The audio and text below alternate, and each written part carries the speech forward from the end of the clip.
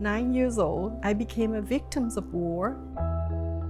I didn't like that picture at all.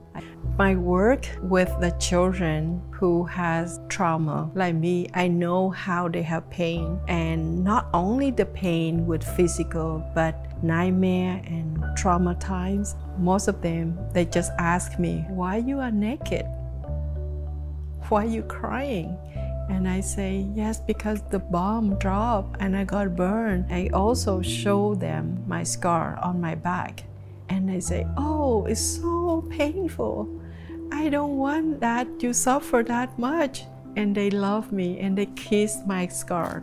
All my journey, I help children building school, building hospital, orphanage home. It's about relationship. Now I'm working, not because of my duty, not because of my mission, but because of my love. What do you see when you look at that photo of the girl in the picture? Now I can see the picture